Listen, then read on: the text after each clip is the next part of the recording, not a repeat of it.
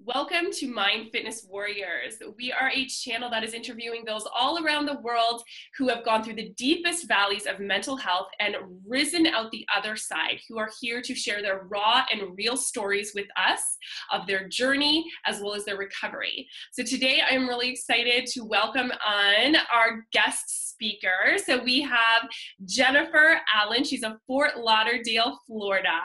Really excited to have Jennifer here with us. She focuses on the LGBT community and the youth, and she's actually just got her, just graduated with her mental health counselor certification. Really excited to see all the amazing things you're going to do in the future, and really happy that you have joined us here, that you are here to share your story and your journey with us, all about what you've gone through and some of the struggles you've gone through with mental health and where you are today. So without further ado, I pass the torch to you, and we're here to hear your story. Thank you so much, Jennifer. I'm really excited to be here. I'm glad you've reached out, and this is really great to be able to share my story and spread more awareness, certainly. So thank you. I guess starting from the beginning is always kind of the best place. So growing up, I had a really great childhood, really great parents. I have one younger brother who I'm very close with. And I think that gave me like a great foundation. I'm from a very small little country town. We had like a Walmart and a couple red lights and just like really nothing going on as far as activities. Like we had a movie theater, but where we really, I guess did well is we had our like groups, like our tribe. Like I had all my friends, and still my best friend, I've known her since I was in kindergarten. So it's, I guess, really great to grow up in that environment. Where I guess I started to, things started to shift was later in my high school career. And then that whole transition into college. And as far as mental health goes, like I grew up with a family that didn't really believe in it. They had their own things going on. So a lot of times, I guess when people, sometimes they're suffering for the things, I guess admitting it and acknowledging it is still a big step. And a lot of my family hadn't been at that point. So they basically just had the mindset that, depression isn't real, anxiety isn't real, people that go to therapy are weak, and just these really negative views of it.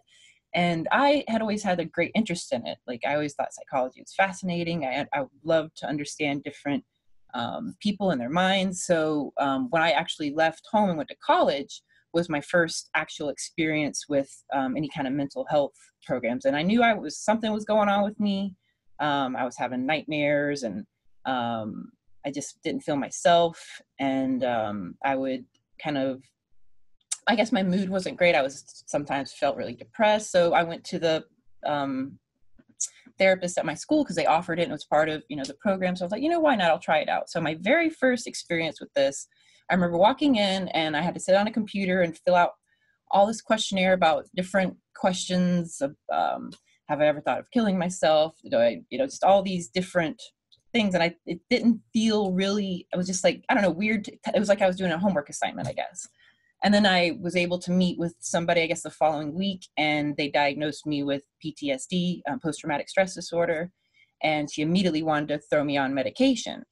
And I was always kind of wary about that. My mom was always very natural, and she liked holistic methods. And I remember her using like just different fruits and vegetables and herbs, and that was always kind of her thing. She always kind of pushed more natural. Like she didn't feed us pills too much. And like as far as like Tylenol when we were young, for the most part, she liked doing everything very natural. So whenever the doctor immediately threw that at me, it scared me because in addition to that, my best friend, her roommate was seeking treatment and had been hospitalized. I forget the medication they put her on, but so it like kind of, that was my experience in that moment. So I was very scared. So I didn't go back to that therapist at all during that career. I eventually switched schools. I played volleyball, so that kind of kept me active. And it wasn't until after I graduated when I sought treatment again. So this time my parents had divorced. And I found out the night before I was supposed to graduate my undergrad. And so that was a big shock to me. Kind of grew up, like I said, I had a very stable childhood. It was like, I don't know, my friends were really hurt by it too, because we grew up, our home was like the place where all the kids came, and my mom always cooked for us. And we had like after school swimming parties. And it was just kind of like the crib, I guess. That's where everybody came. So it kind of, I guess, opened more wounds for me. And so then I sought treatment again. And this time I met, it was more like talk therapy. We actually talked. She asked me what was wrong. And I was also going back to school. So I was able to do it through the school program. So I was really grateful that was offered. So I did that for like a year, and it helped. It kind of got me focused. But when I graduated, I wanted to seek more kind of, I guess, holistic type modalities. And one of my friends was into this thing called body talk. And I had never heard of that before and didn't understand it. But how she explained it to me was basically it's getting your mind and your body back connected. And so I experienced that with her. She took me to where she goes, and I was hooked. I'm like, oh, this is so interesting. And so when I got back home, I tried to find somebody local, and it was hard at the time. And another, one of my mentors, he offered me during that time, he knew I liked to travel and really didn't have the means at that time. But he thought this might be a great way to kind of boost my mood and help me along my journey. And I'm really grateful for this. He sponsored me to go to Haiti in 2011 on a mission trip. And doing that really just, I felt busted me wide open. Like my heart, like I was able to empathize so much deeper. And it was just, it kind of really shattered my whole world of my perception, I guess, and what I knew of the world. So when I got home from doing that, I was just on fire. I wanted to volunteer. I wanted to do something positive. And so I went online and I started applying for like Boys and Girls Club, like all these different types of things. And the callback I got was from the Mental Health Association of Broward. And so I feel like mental health has always had like some kind of influence. So during this time, I volunteered with the program. It was called Listen to Children. So what I did, I'd go into elementary schools and I'd speak one-on-one with with anywhere from kindergarten to fifth grade.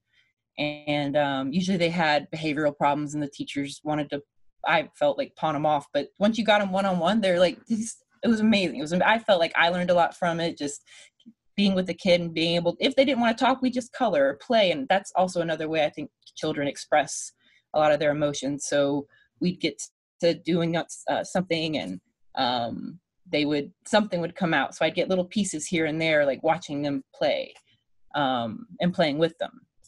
And the teachers would talk to me and say how their grades have improved, their attendance is up, and and behavior is doing better. So I felt like this is something that I may be good at and I really enjoy, and it makes me happy. And I did that for 5 years. And I, have my day job. I'm like, why am I spending so much time working in a job that doesn't make me happy? And, I'm volunteer for these opportunities that, I could do professionally and be happy all the time. So that kind of clicked in me, like maybe I should continue to go further. And that's why I decided to go to school. I applied to Nova Southeastern, and I was able to graduate just recently, and really, I guess, deepening my knowledge of the mind and trying to understand it further. Because prior I was doing life coaching and I really enjoyed that. I think it's fantastic.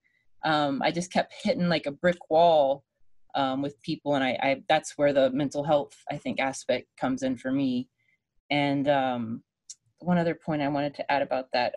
With the life coaching, I always felt the need to, I guess, put on like a face, like everything is positive, everything's always rainbows, everything's just, wonderful. And it really, I didn't feel authentic after a while. Like, yes, I was a happy person, but not all the time. And so it just got very numbing that I wasn't able to express, those dark, I guess, negative aspects of me. Because I find when you hold them in and you suppress, it creates all kind of communication difficulties and health, problems. So learning to express those became a big part of my recovery and understanding of the world and getting involved in mental health. So yeah, that's a lot of what my focus on is being balanced, I guess, expressing the positive and the negative, and feeling both, honoring both, and understanding the ebbs and flows of life, and how to experience those emotions in a healthy way. So take us back to some of those moments where you felt, you had mentioned that mental health it's followed you through your whole life. It's been Right. part of your whole life. You've had, those experiences, through whatever, you may have gone through, you've had those experiences, and it kind of always followed you. It kind of always, whether Yeah. opportunities opened up and these doors opened up for you, or whether you went through something or you went through an experience that led back to, your own space with your mental wellness and your emotional wellness. So Right. what were some of those key defining moments, and what were you feeling at those times?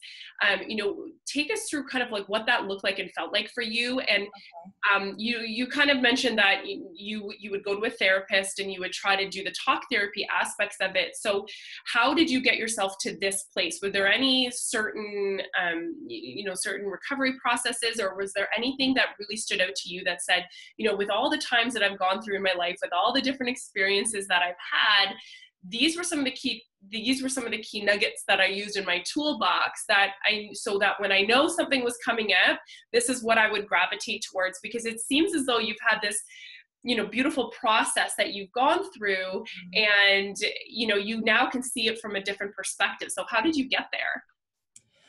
One big one for me is relying on my tribe and going to my people and my friends and my loved ones when something's wrong. Because, I mean, everybody has different personality types. Mine, I tend to put everything on my shoulders and try to do everything by myself and not tell anybody how I'm feeling until it's just like, oh my God, like, so it's good to along the way express those, because it gives them the opportunity to be empathetic and to reconnect with you. Like I think most of the great connections with my bestest friends have been those hard moments where we've had to share some painful experiences. And I think that is a big foundation of a lot of relationships. And when you avoid that, not so glamorous part of yourself, it's denying a part of yourself, and it's not allowing you and that other person to connect. Because, like, for instance, when you're upset and your partner, your friend asks you, what's wrong? And you're like, no, I'm fine.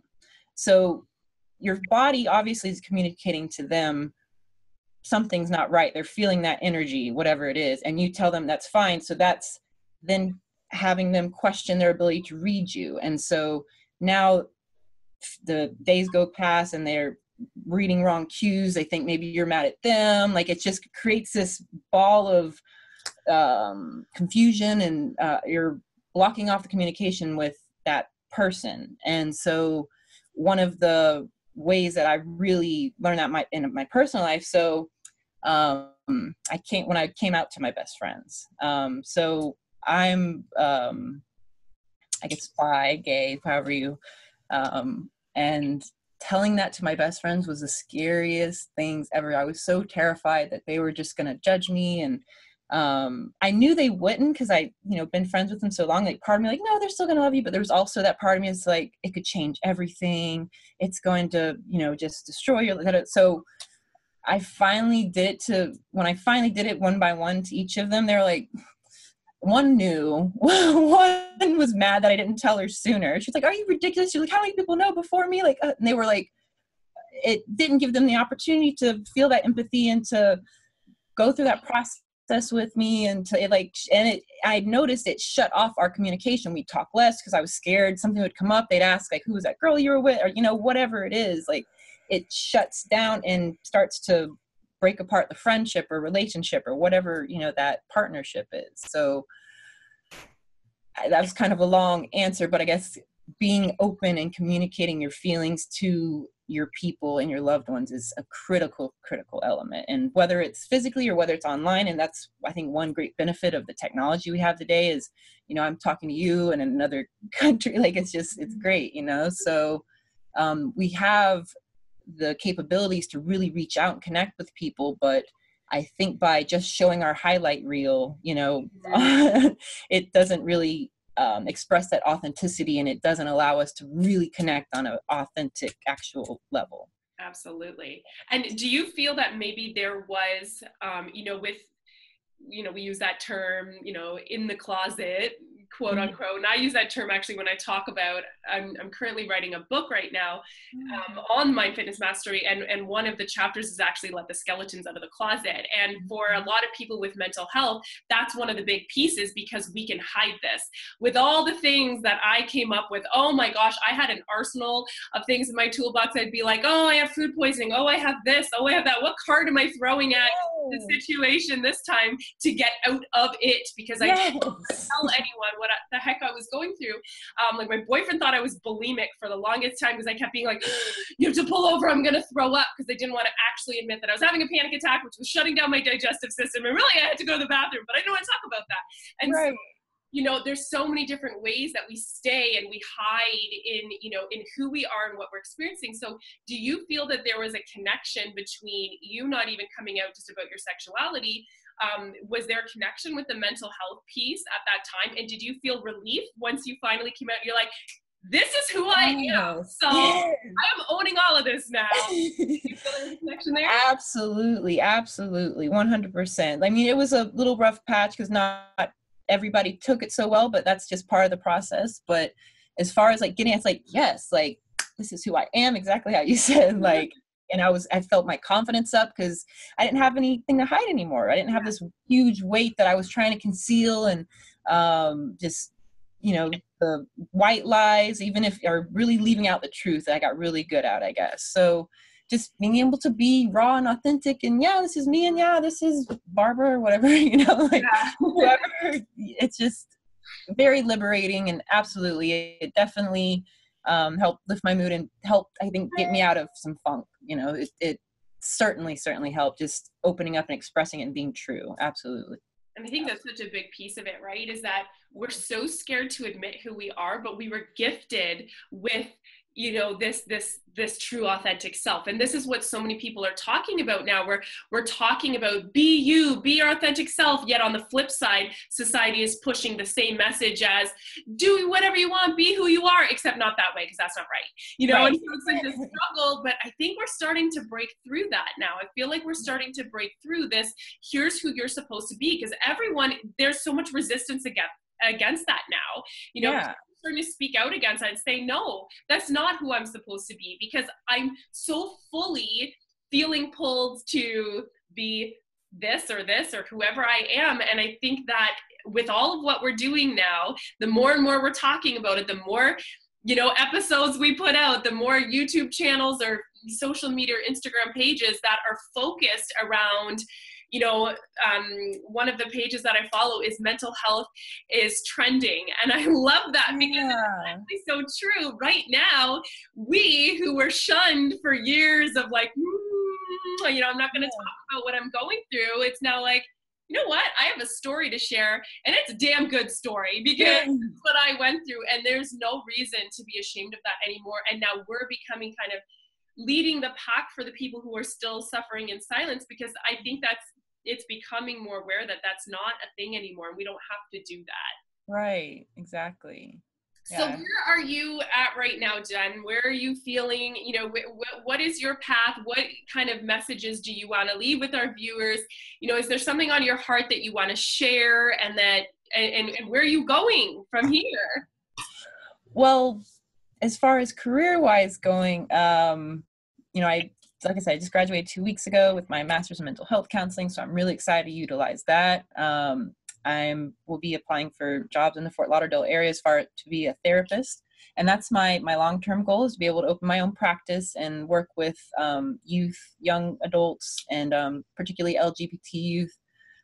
So as far as words of wisdom, just don't give up, and like life gets better, and sometimes it's bad, but that's okay. And to embrace that and acknowledge that, and don't be scared to talk about, like, don't say it's fine, I'm fine, if you're not fine, I guess is my thing. Like, be like, it's kind of shitty. And then your friend can be like, okay, why? Tell me about it. And it just opens up the dialogue. It creates better relationships. And it's when we shut down and don't communicate that kind of the rest of our life, I feel, especially with our relationship, starts to shut down as well. So don't be scared to talk about it.